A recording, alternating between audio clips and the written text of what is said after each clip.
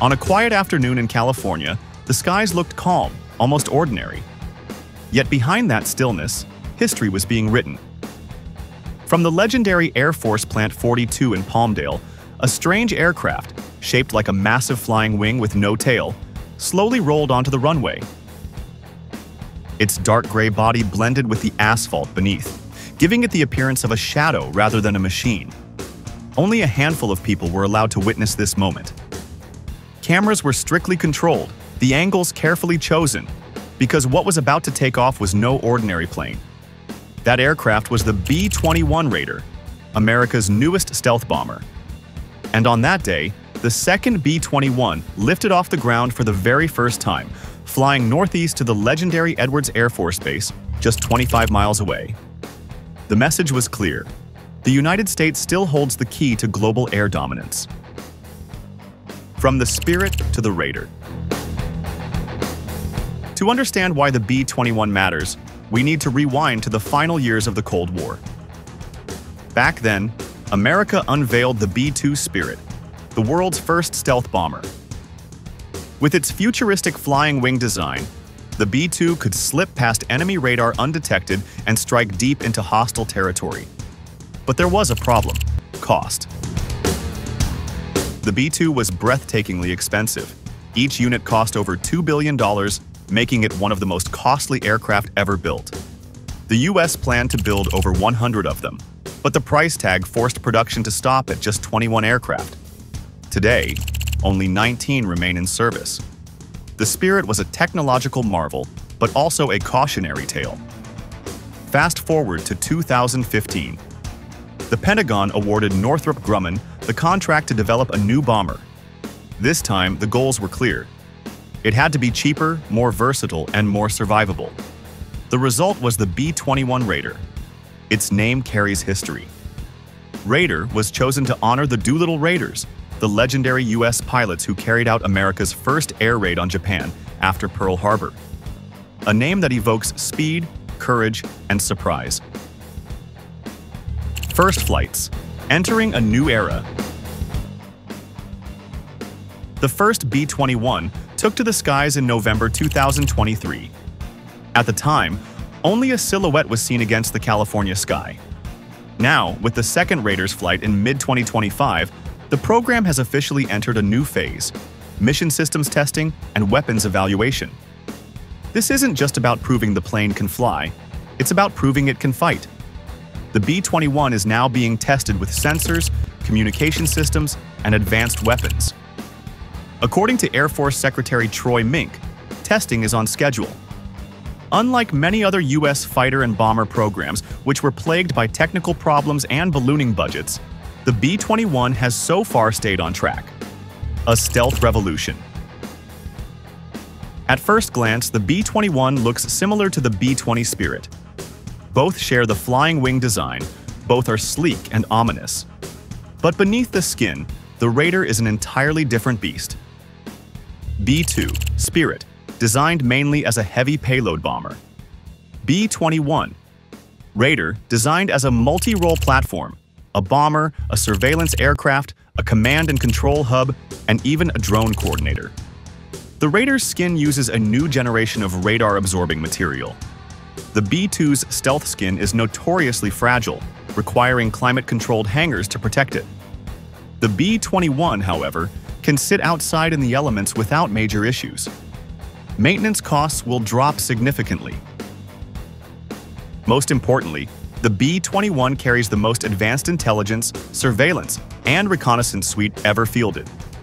It can map the battlefield, detect threats, process data in real time, and share that information instantly with other aircraft, ships, or ground forces.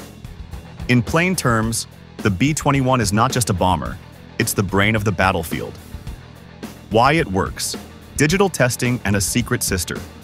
What makes the B-21 program so successful compared to past efforts? Two reasons. First, digital testing. Northrop Grumman pioneered the use of high-fidelity digital simulations. Before the Raider was ever physically built, it was tested virtually in countless scenarios. Problems that might have cost billions were solved on a computer screen. Second, the secret RQ-180 program. This high-altitude stealth drone, which reportedly entered service around 2015, looks suspiciously like a smaller version of the Raider.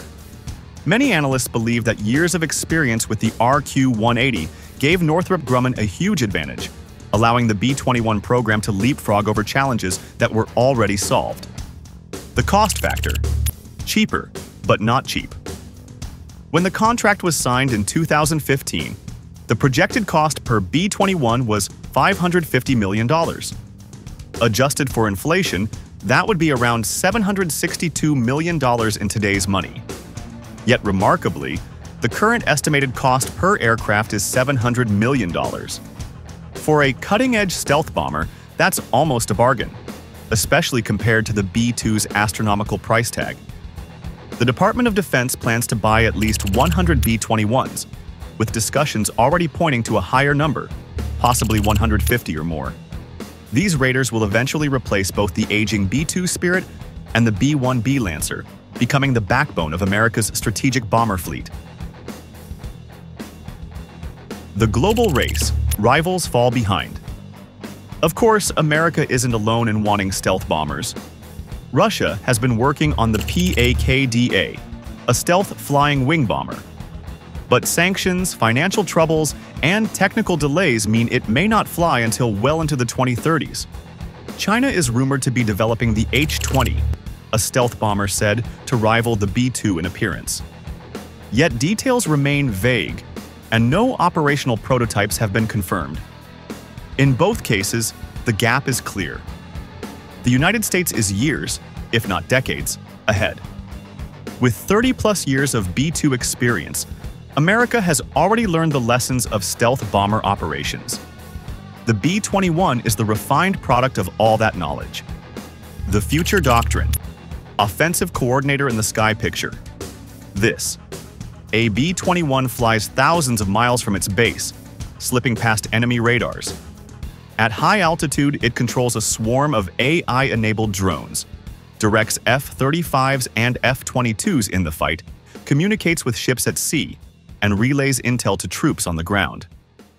The Raider doesn't just drop bombs, it coordinates the entire war effort. If the F-35 is the quarterback in the sky, then the B-21 is the offensive coordinator. It sees the whole field, makes the calls, and ensures that every asset, from missiles to drones, works in harmony. And with a payload capacity of over 30,000 pounds when it does strike, it hits hard. Global impact. The arrival of the B-21 Raider at the end of this decade will reshape global power dynamics. For Russia, still struggling with its economy, the Raider is a nightmare. Even advanced air defense systems like the S-400 or S-500 may not be enough. For China, it's a reminder that while they are advancing quickly, America still leads in strategic aviation. For U.S. allies, the B-21 is reassurance. Its global reach means America can project power anywhere, anytime, strengthening NATO and Indo-Pacific alliances.